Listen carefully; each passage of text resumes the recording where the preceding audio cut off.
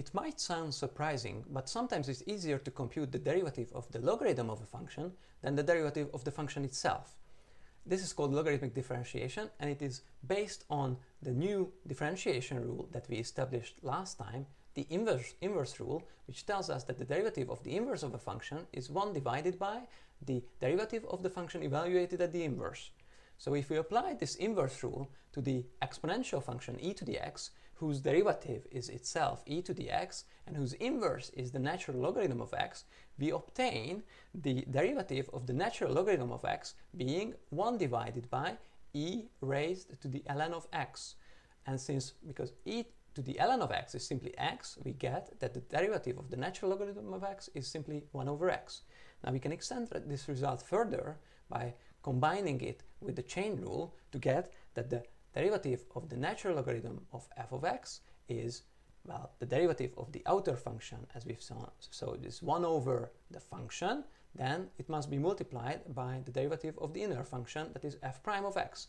So this is why we get that the derivative of the natural logarithm of f is simply f prime of x divided by f. Now, if we multiply both sides of this relation by f of x, we get an expression for the derivative of f involving the derivative of the natural logarithm of f. So if it's easier to compute that derivative, we can still obtain the derivative of the function itself. Let's see this in action, this logarithmic differentiation, on an example where f of x equals x to the r, and r, the exponent, is any real number. Now you may think to compute the derivative of this function is a simple application of the power rule. But let me remind you that so far we've only established the power rule for positive integer exponents, negative integer exponents, and rational exponents, fractions. So if r is the square root of 2, we do not know if the power rule applies. We will establish it using the logarithmic differentiation.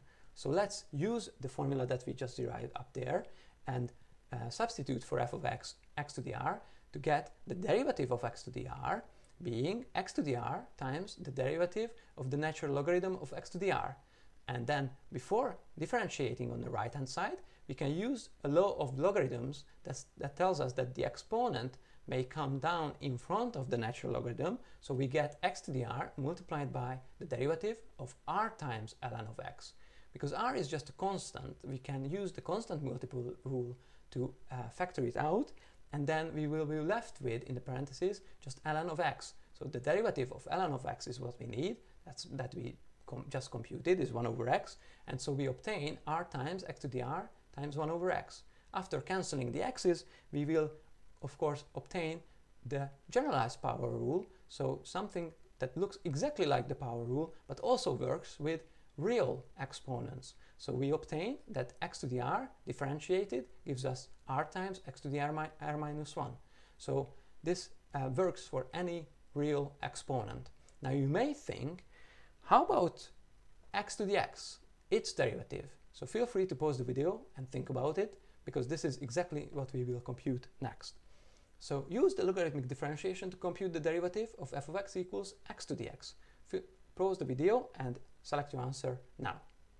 I hope you paused it and I've selected the last option. Let's see how we obtain that. So the derivative of x to the x is what we are after, and we had that formula that the derivative of f is simply f times the derivative of the natural logarithm of f. Again, before differentiating here on the right hand side, we can use a law of logarithms that tells us that this exponent x may come down in front of the logarithm, and then we are differentiating the product of x and ln of x.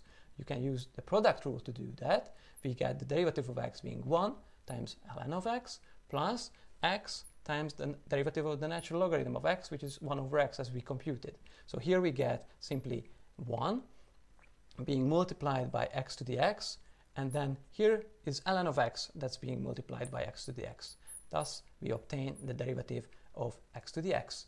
I hope you enjoyed this video, and I'll see you in the next one.